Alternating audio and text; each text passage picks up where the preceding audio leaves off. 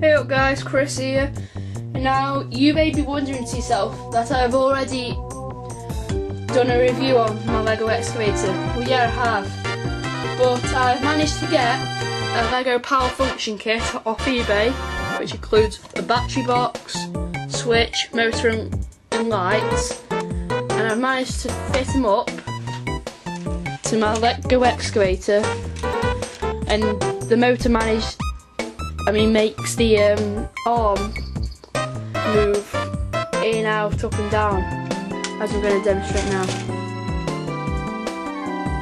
So obviously here's the motor, and then underneath is the battery box. This actually makes this weigh a lot now, and it's really heavy. And then obviously that's the switch, because before, when I didn't have the motor, it was this bit here which had a little cog there which turned this one, but now it's the motor which turns this cog to move that one. So I'm going to turn it on. Oh no, it's the other way. Here we go.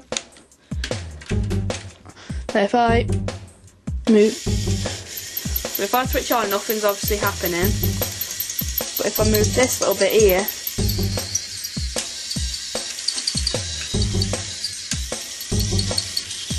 it moves them.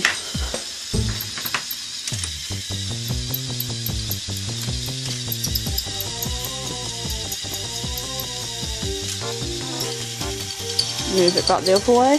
I can move the arm, go back down, and the bucket out.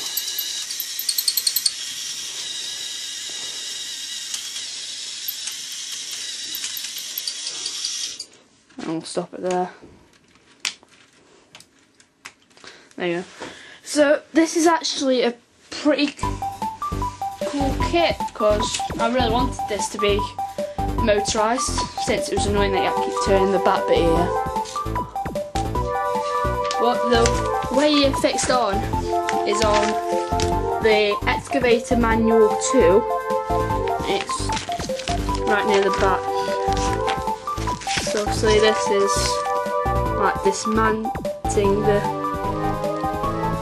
excavator to fix the motor in, and then obviously that's the page at the back.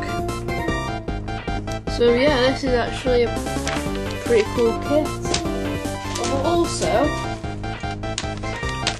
with the power function kit, you get to fix up to another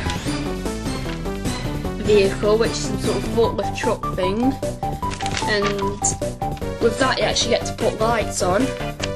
So that's pretty cool, because with this one you don't put lights on, but I tried to, but it didn't look that good, and I'll show you in a minute what I mean.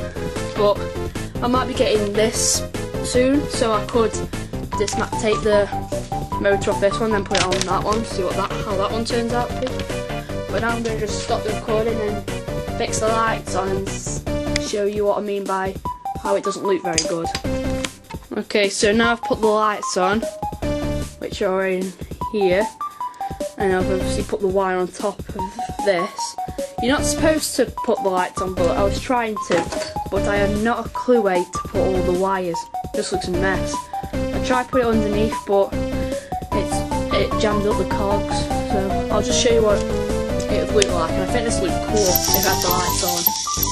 I mean, that would look cool. It would probably look even better if it was like one of these see-through studs went on there. That would look even better, but I'm not going to put the lights on just because you're not supposed to, and it looks crap anyway. So that's all I've really got to say. So this is Chris 805 over and out.